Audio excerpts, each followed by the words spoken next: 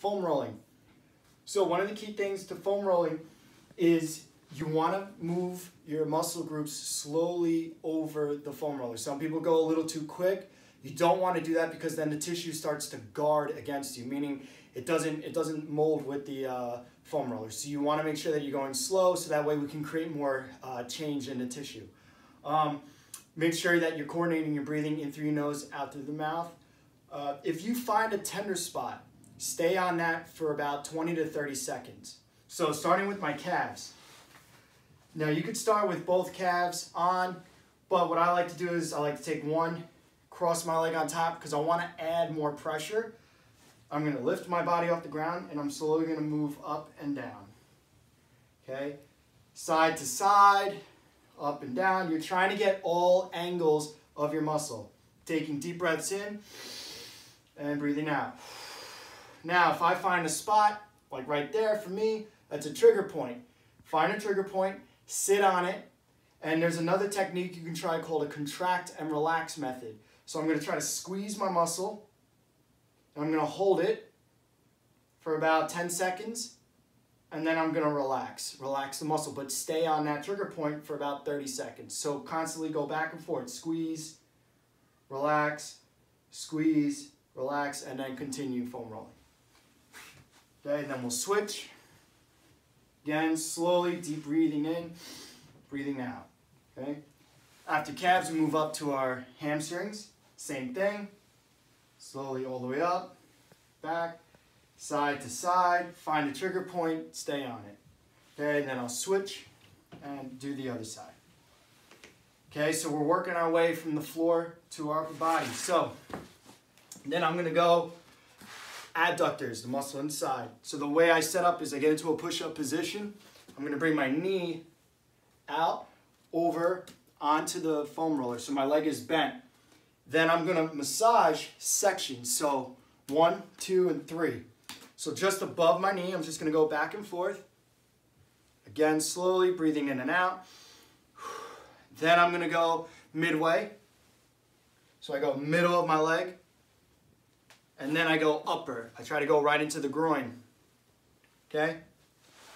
Repeat on the other side. Okay, then we're going to do quads.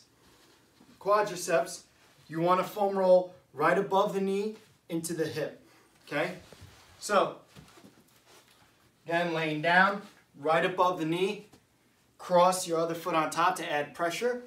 And slowly massage up and down. And again, moving your body side to side. You're hunting, looking for painful spots. If you find a trigger spot, stay there.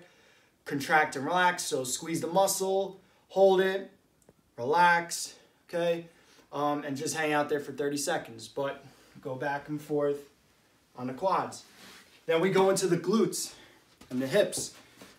So this one, I'm going to work on my right leg. I take my right hand, I sit back. I'm going to take my right leg and I'm going to cross it over my left. And I'm going to pull my right knee towards my chest. So you should feel a stretch in the hips and the glutes.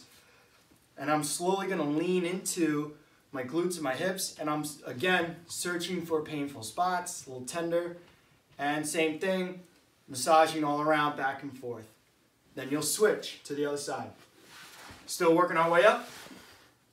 We go into mid-back to upper back. So, take your hands, put it behind your head, keep your elbows tight, push through the heels, so you're going to bridge up, push with your heels back and forth, going right up, middle of the back to in between the shoulder blades. Again, breathing in through the nose, out through the mouth.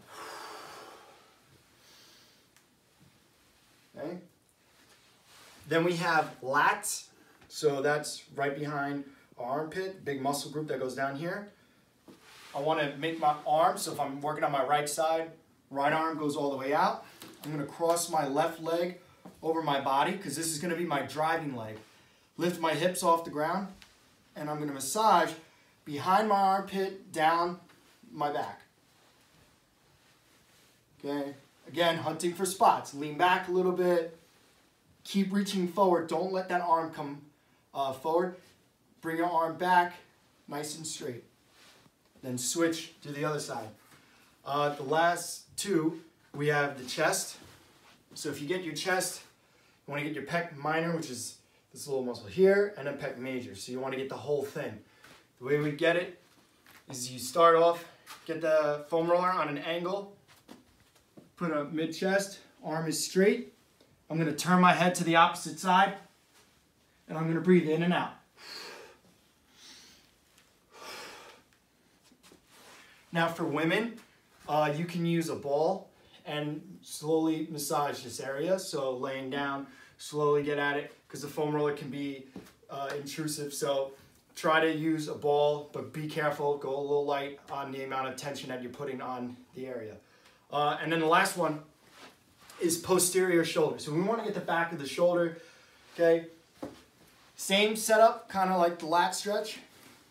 Put my hands behind my head, left leg over, and I'm gonna rotate back and forth, and I'm trying to massage the back of my shoulder, okay? So my lat underneath my armpit and the back of my shoulder.